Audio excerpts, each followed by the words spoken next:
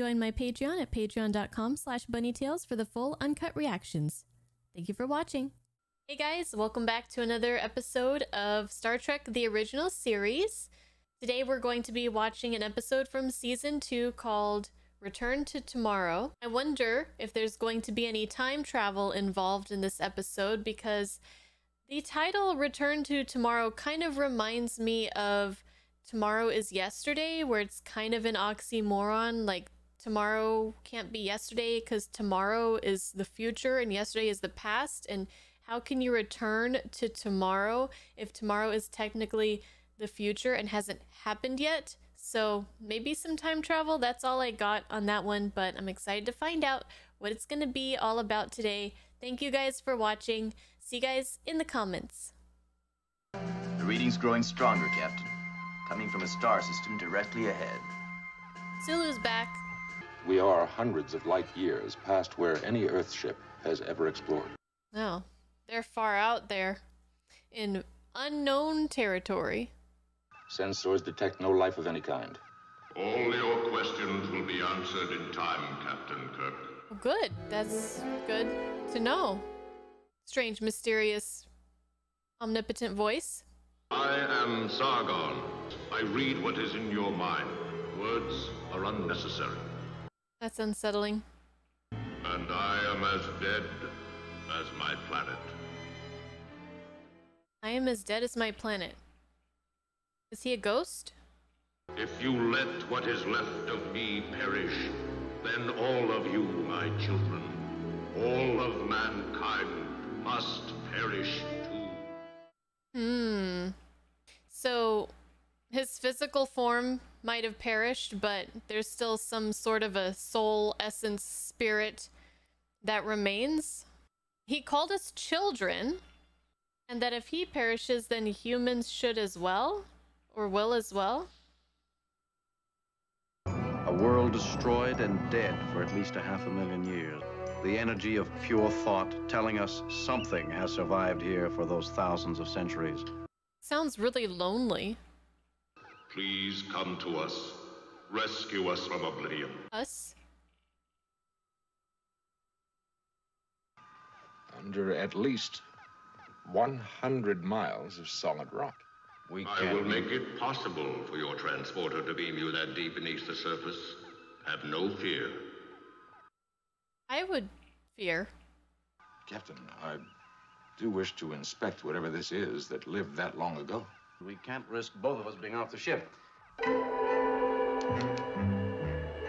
We forgot to pay the electric bill.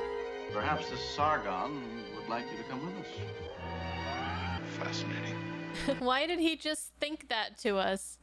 Will you transport down with us, Mr. Spock? Evidently, Captain. Evidently. I don't think I have a choice. The transporter coordinates preset by an alien of some sort. You could materialize inside solid rock. That would be bad. Feeling that they or it could destroy us just standing here if they or it wanted to. They or it? Well, hello. I don't think we've met. Who are you? Well, I was ordered to report here for landing party duty. By whom? Well, I'm not a liar, Captain. By the entity, maybe. Just as you received an order to bring me along. Yep. Well, let's get back to this solid rock business. Approximately 112.37 miles, Doctor. Miles? Are you joking? No, we're not. Let's go.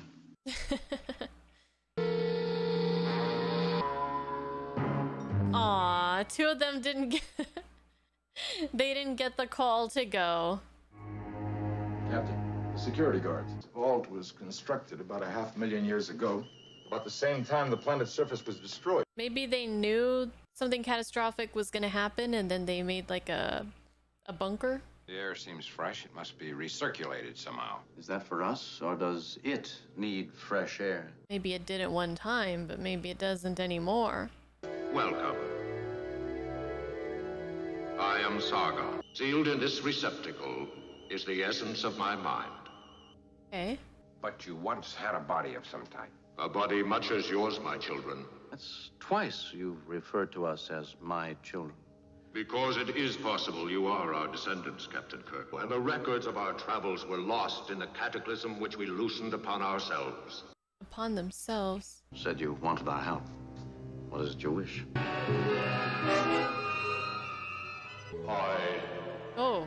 am Sargon. Back to where you were, Sargon. Whatever you are. And if he refuses, Doctor, what do you propose to do with your phaser? Good question.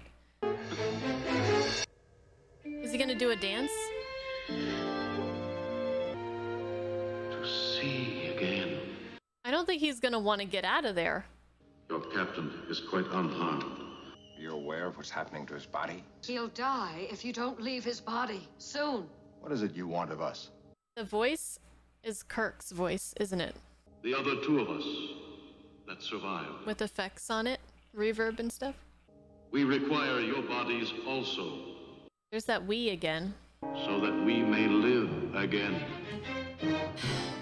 I thought he was nice. I thought Sargon was nice and that he just wanted us to help him without sacrificing our bodies and just taking it over.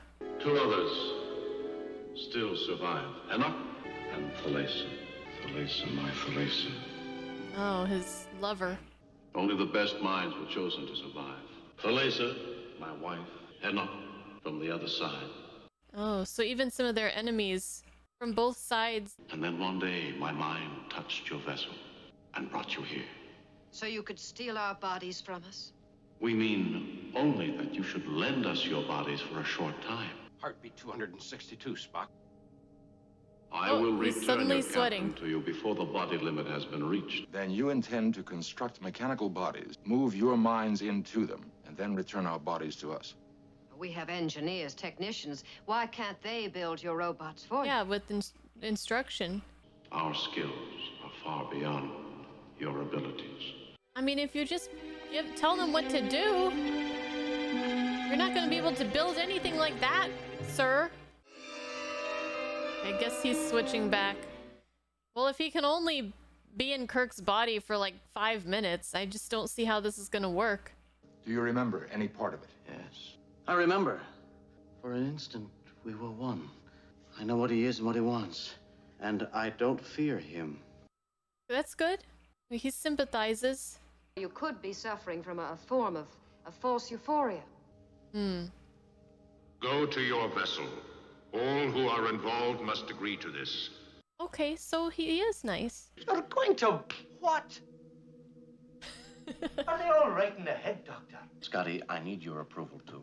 Since you'll be working with them, you won't be working with them, you'll be working with us, our bodies. It all seems rather indecent to me. It is scientifically fascinating.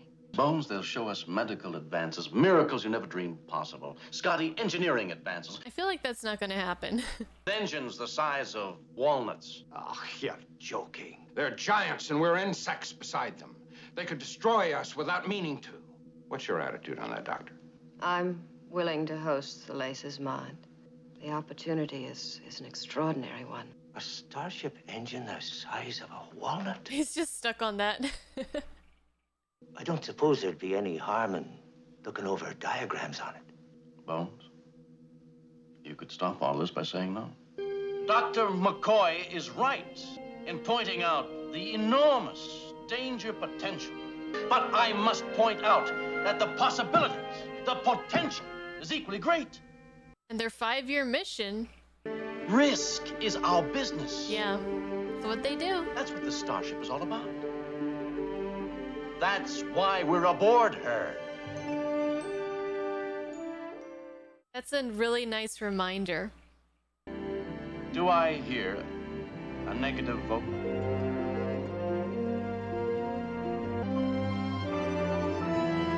Engineer, stand by to beam aboard 3 receptacles. Okay. These disco balls are on our ship. Spock goes inside other creatures' minds all the time. Not necessarily in this way, exactly, but for once he's on the receiving end of that. Is complete. Metabolic rate is double and rising, Doctor. Hello. Oh, you are a lovely female. Oh, she gonna like this. Thank you. You're welcome.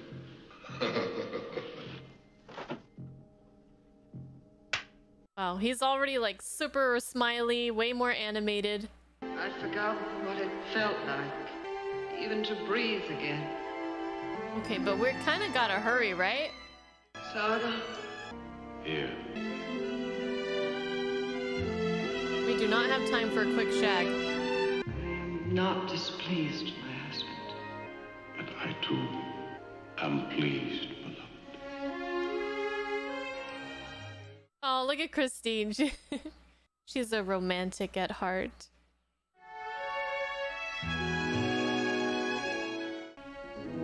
This is an excellent body, Doctor.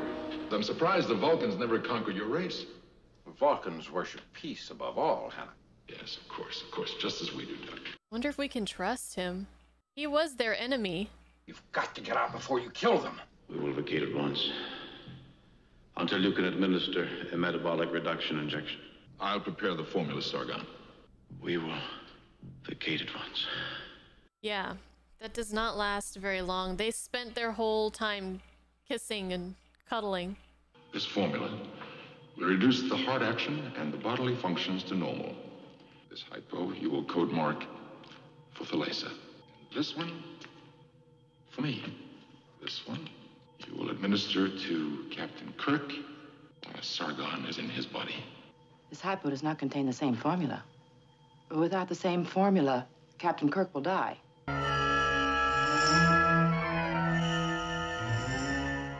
What were you saying? I wanted to say something. I've forgotten what it was. I knew it. He was too smiley to trust. Sargon would not permit me to keep this body. It is therefore necessary for you to kill your captain so that Sargon will die with him. Oh my goodness. So Kirk fused minds for a time with Sargon and felt that he could trust him, but he doesn't know about this guy. I can find no reason for concern, but yet I am filled with foreboding. As you should be. We sat beside a silver lake. The air was scented with the flowers of our planet. You held my hand.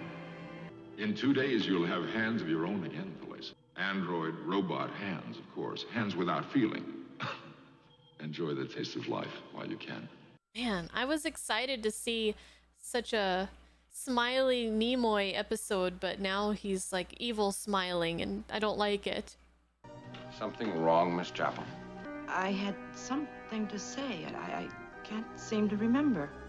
Regarding our patients. You look tired, Miss Chapel. Perhaps you'd care for me to administer the last few injections. Oh, not at all, Doctor. Thank you for asking. Oh dear. How will something that looks like a drop of jelly make this thing work? It will have twice the strength and agility of your body, engineer, and will last 1,000 years. That is assuming you'll stop wasting your time and allow us to complete it. Jeez, this guy. And when it wears out, we'll build another one. And we'll lock ourselves into it for another 1,000 years. He likes her. He wants her all to himself. That's his motive. And you awoke in this body, Thalassa. You see how good it was to breathe again. Would you prefer this? No. Oh boy. Sargon, what is it? Fatigue. Henoch's formula. Formula is correct. But not the one that they gave you. There, you see. I feel better already. You lie. Feel the touch of my hand, husband. Can robot lips do this? But what about the people who own the bodies? Does nobody here have a conscience, Sargon? Kirk trusted you. Sargon. What is it? He should know that. I mean, he indicated that Sargon's intentions weren't bad. That's not doing anything. Probably cranberry juice or something. Figure it out, McCoy. He's dead. Huh? Oh, that Enoch, whatever his name is. Sargon is dead, but is Captain Kirk dead? His body is, but his consciousness is still in the receptacle. Oh, shit. They're gonna have to build Kirk a robot. His vital organs are now working, Doctor. Yes, we can keep them going for a few weeks or a month, for all the good it'll do. How are they gonna put him back in there? Is that the I android pretend body? to work on that thing, Hannah. This is your new home, Thalassa. Once occupied, I'll add female features and some texturing. Why doesn't she get a human body if you do? And if it was for her, why didn't you just build it with boobs to start with? It is ready, Thalassa. No. I cannot live in that thing. I thought he wanted her to have a real body with him and then they can run off and be happy. Doctor, would you like to save your Captain Kirk? This body pleases me. I intend to keep it. If you're asking my approval. Only you and I will know that Dr. Mulhall has not returned to her body. Isn't that worth your captain's life? Neither Jim nor I can trade a body we don't own. Almost a stranger to you. I will not peddle flesh. He's a doctor. First, do no harm. I could destroy you with a single thought. Hey, leave him alone. Bring Sargon back. He wanted to learn from their mistakes, to teach humans how to not go down the road that they went down. They viewed themselves as gods. Body are too great. I am pleased, my beloved. Sargon. Where are you? He's in the Enterprise. Sargon has placed his into your vessel. Editing Bunny here. She said vessel. Sargon is in the vessel, but when I was watching this, I didn't hear that. I couldn't hear what she said. So just ignore my questions later about where he went. But I was right. Ha! I was right. Doctor, leave us. Sargon has a plan. We have much work to do.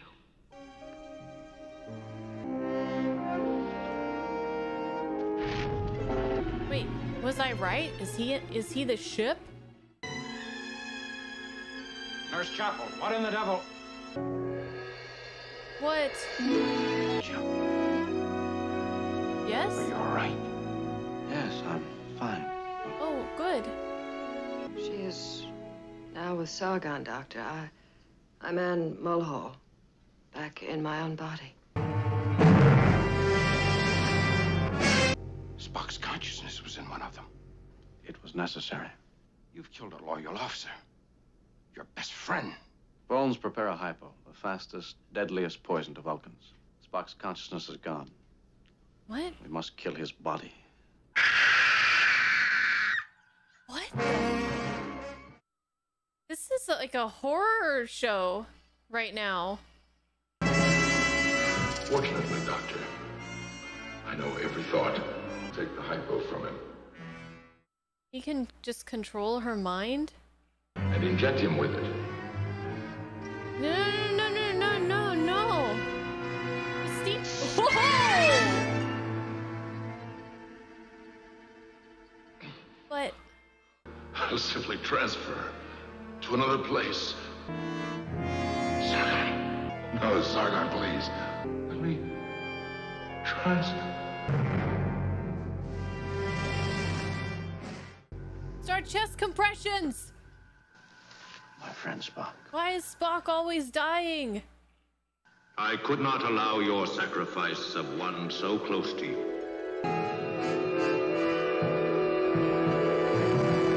Jim, you're alive. Enough poison in that hypo to kill 10 Vulcans. No, Doctor. I allowed you to believe that to be true, so that Henoch would read your thoughts and believe it also. Oh, smart. The injection was only enough to cause unconsciousness. So where was Spock's mind? In Christine? He is destroyed. Where was your consciousness kept? Mr. Spock's consciousness was placed in me. Where was yours? We shared consciousness together. Oh, they were in there together. Oh, I bet she liked that. Thalassa and I must now also depart into oblivion. Is there any way we can help you, Sargon? A last moment together. Oh, that's so poetic. They said yes. So she she would have passed by Thalessa's mind, and so she trusts her also, I think, to give her body back just for a moment. Oblivion together does not frighten me, beloved. But don't they die? Promise we'll be together. Together forever. Forever. Aww.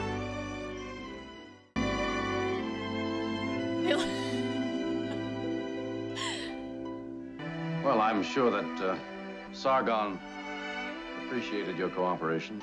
Happy to cooperate, Captain. I'll bet. It was beautiful. It was.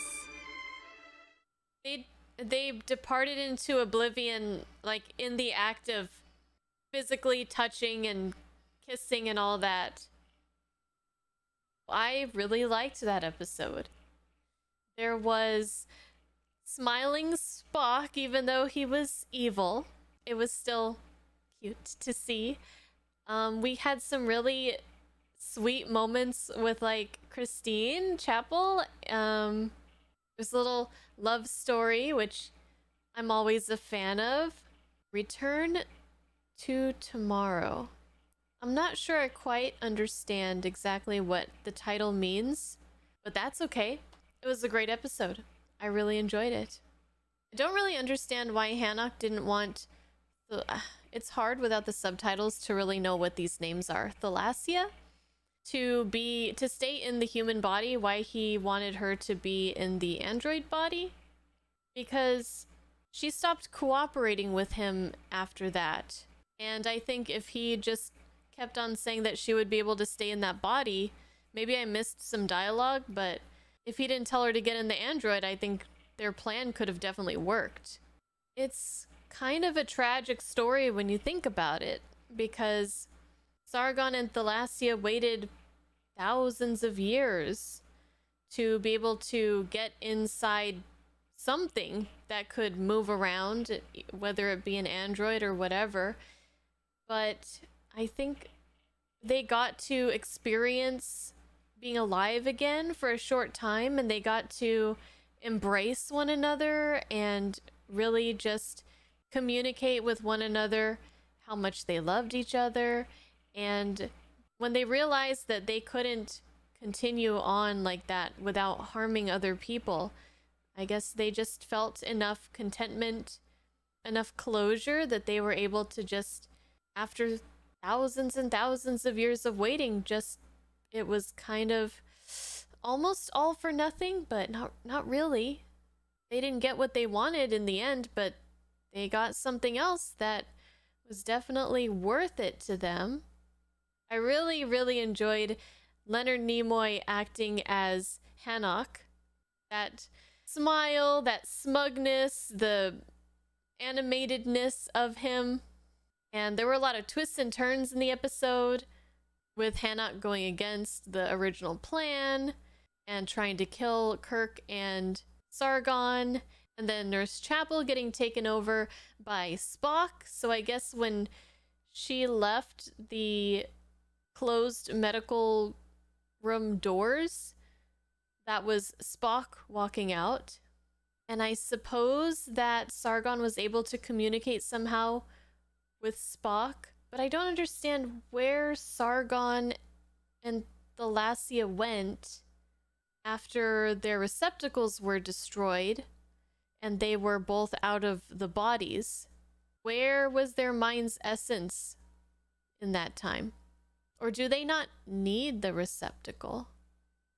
Maybe they could just float about in the air, at least for maybe just a limited time. I don't know. All right, well, I will head out now, but I hope you guys enjoyed this. I look forward to reading your comments as always, and I'll see you guys in the next episode. Bye-bye.